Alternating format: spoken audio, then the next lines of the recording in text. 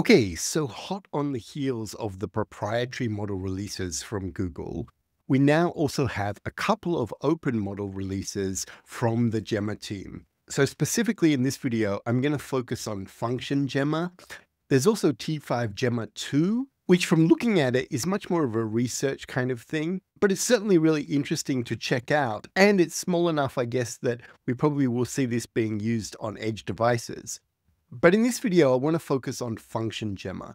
And basically the whole idea here is bringing sort of customizable function calling to a very small model so that you can use it at the edge. So you could imagine if you want to build a game, if you want to build an app where you want to have a very small language model sitting on a phone, for example, and you want to empower that model, not just to do things like chat, but to be able to operate things in your app or in your game, then you really want to have some kind of customizable function calling. And this is what FunctionGemma is all about. So this is building on the Gemma 3 270M model that they released back in August. And that model is really a fantastic model, not only for doing things at the edge and on mobile phones, but it's also a really great model for people just to learn about how LLMs work. It's actually one of the models that we use in our deep learning courses to actually teach people how to do fine tuning, how different elements of language models work.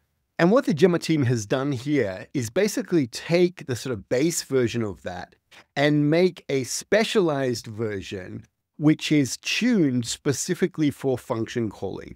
Now, don't forget that Gemma 3 is only 270 million parameters, of which I think sort of like 100 million is basically the transformer and 170 million in there is the embeddings. That model itself was trained on 6 trillion tokens. In fact, it's even trained on more tokens than both the 1B, 2B, and 4B models. So as a base model, it's pretty much as strong as you're going to get for a model that size that's currently been released.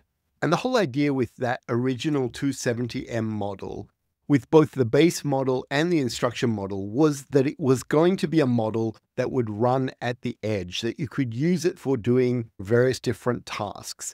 Now, FunctionGemma builds on that by having a specialized version, which is for function calling. And not only is it for sort of function calling out of the box, you can actually fine tune it for your specific kinds of functions to get it to be better at the tasks that you want it to do. And if we come in here and look at what makes it unique, we can see that it's been trained not only for chat, but also for these actions. But like I'm stressing, it's built for customization. So the whole idea is that this is not just you're going to prompt this. You're going to basically come up with your own data set for the kinds of functions that you want to use. And then you're going to fine tune this model for that and then deploy it. So they talk about in here that this is built for edge devices, and they talk about things like the Jetson Nano, but really there's going to be some really cool work of this running on mobile phones. And already at the edge, people are using these Gemma models to do a whole bunch of really cool things. One of my friends, George, has got a really cool article about developing an on-device RAG system powered by Gemma models. And I'll put the link for this in the description. It's really amazing that people are getting whole sort of RAG systems now that are working on mobile and fully local. And so the whole idea of basically customizing these models for your particular use case at the edge is really a thing that has taken off in the past 6 months. But now FunctionGemma is taking this to a whole new level. You can see here, when you fine tune for the functions that you want, you're going to get a nice bump in accuracy. So to demonstrate this, Google's actually released a mobile app where you can actually see demos of these things and try them out. And they've got a number of examples in here of both sort of apps and games that make use of this function calling running fully local on a phone. And it doesn't just have to be for phones. You can also convert this model to run with something like the Transformers JS. And you can see here's a game where the whole model will actually load into your browser, and then you can take advantage of the model, and it can be fine-tuned for specific function calling that you want. So if we come into the docs, we can kind of see how this all works, that we can see that, okay, you're going to have special tokens for this. So you're going to have function declaration tokens. you're going to have start for function calls, you're going to have function responses going through here. And we can see from the example here that basically you're going to pass in the tool definition, you're going to pass in a user prompt, you're going to get back a function call, you will then run that on the phone, etc. And then you'll take the output of that tool and pass it back in and then get a final answer out from the model. So this is basically the same way that function calling works with all the proprietary models and all the server-side models as well. Here, the main thing though is that we need to take care of these special tokens, and the model needs to be trained for those special tokens.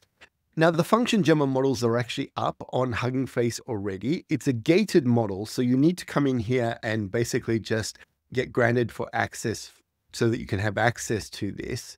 And the cool thing is these weights will work out of the box with the HuggingFace transformers. And so on top of the model, the Gemma team has also released a number of different notebooks. You can see here, this is basically a simple notebook for just doing inference and seeing how it works. I've changed it a little bit so that if you've got your HuggingFace token in your secrets, you can just load it up. You will need the HuggingFace token because it's a gated model to be able to download it.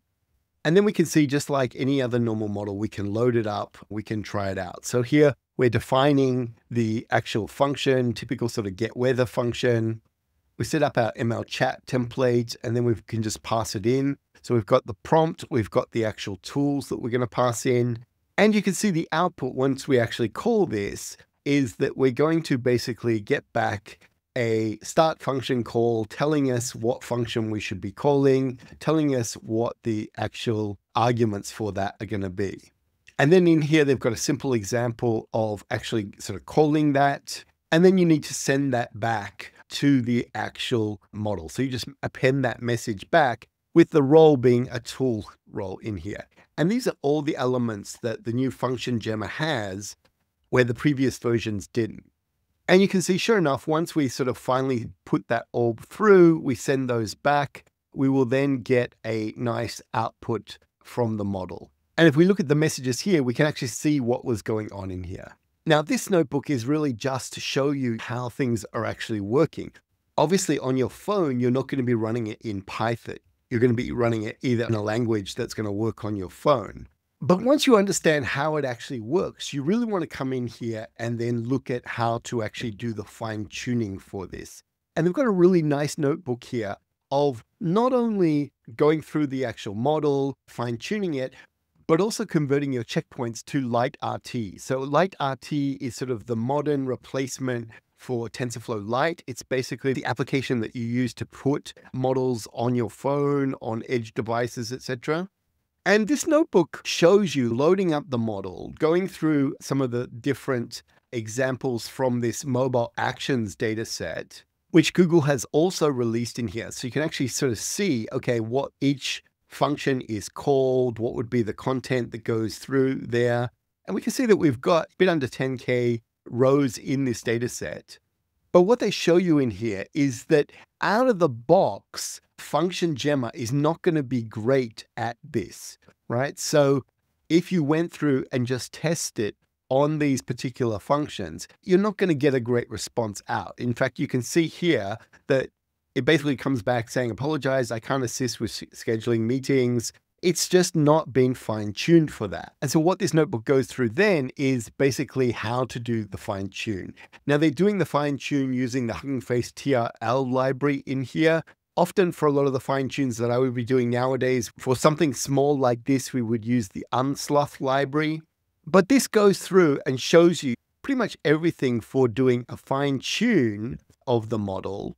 Now, they're recommending in here that you use an A100 to actually do the fine tuning, and it should take about 8 minutes. If you've got a smaller GPU, just change the size in your batch training and your gradient accumulation in there. And then once we've got that set up, we can just come in here and start training. And it will take a bit of time to do your training going through this. We can see here that actually our validation loss dropped pretty quickly. And actually towards the end, we're perhaps even getting to the point of almost overfitting. But the big test here is really to test whether this works. So we can load up that model that was auto-saved into this folder, and we can run it through and compare it against the sort of original base model output. And we can see, sure enough, this is our prompt. The base model couldn't do this, but the fine-tuned model, it has no problems. It's able to realize that we should be calling create calendar event. It's going to pass in the date. It's going to pass in that the title is going to be a team meeting, and it's going to end the function call there. And the thing is, that data set is not huge. You could train that up to do different things and different tasks that you wanted to do. The rest of the notebook then basically has it where you can actually push that model to HuggingFace. But one of the key things is if you want to run this on a mobile phone, you want to convert it to LiteRT. It's got the whole code in here for converting it so that you can run it on a mobile phone, you can run it at the edge, etc. So to finish up, if you're looking at doing any sort of edge deployments or mobile phone stuff, this is definitely a model you want to check out, right? This allows you to basically run function calling on a phone, be able to easily customize it with the notebooks that Google's released, and to be able to get the LiteRT version out for deploying in your app. So while a bunch of people were hoping that the Gemma team was going to release Gemma 4, this is not that yet, but it's still very cool. And hopefully we'll see Gemma 4 in the not too distant future. Anyway, on that note, let me know what you think in the comments if you've got questions, etc. And I will talk to you in the next video. Bye for now.